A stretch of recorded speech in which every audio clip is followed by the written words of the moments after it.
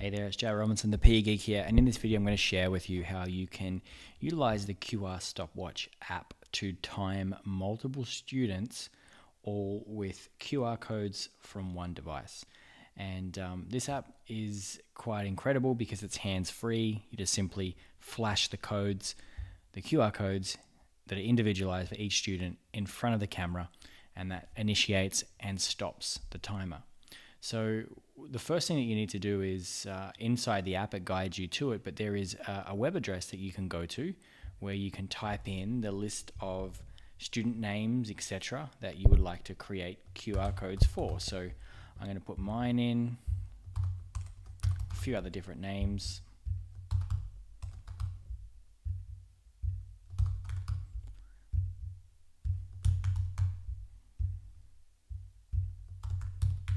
Like so, put your student list in, and then you can hit create QR codes.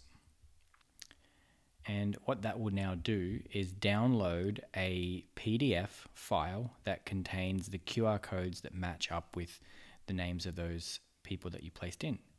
You can then open that up and you'll see that each of these students has a personal ID. It's got their name on it and so forth.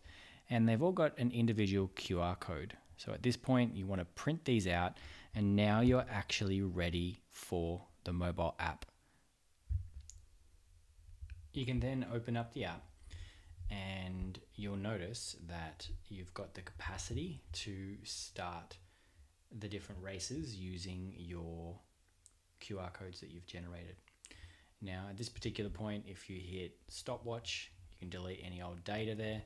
And you'll see a camera appear, and it was so quick that it scanned the QR code that was on my screen, and you can see we have a timer now running for the first person, Lucy. But if I now scan the QR code, we've now got that timer running, and if I now scan the next one, we have that running, and so on.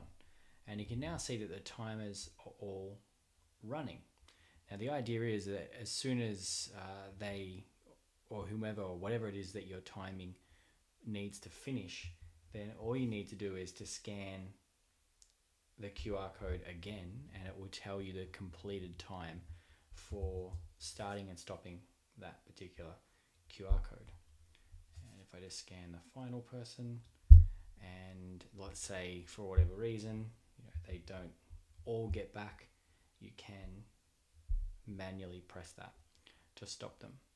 So at that particular stage, you can see here how using these individual cards, you could use it to start the timer and stop the timer, and therefore you could use it for timing different activities or different races where everyone needed a starting and an end time. It doesn't do laps, it won't count different laps that you do and record those, but it will count the time of multiple people that have a start time and an end time, and it will do that without you needing to have lots of different timers running, all from one, and all by starting with a QR code being scanned. So lots of ways that you could leverage that in either track and field for timing, or in different games.